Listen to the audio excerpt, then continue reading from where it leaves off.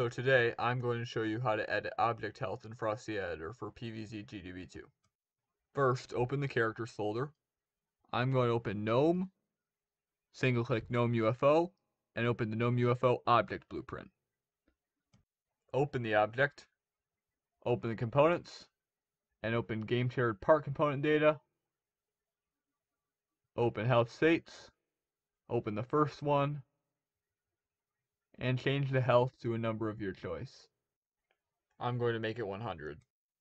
And of course I'll save the project and call it Floaty Health Nerf.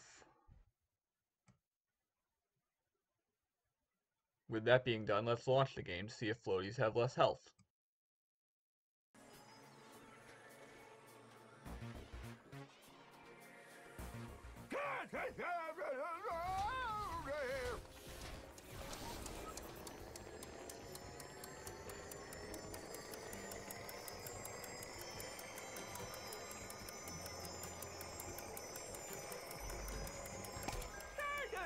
Alright, here he comes.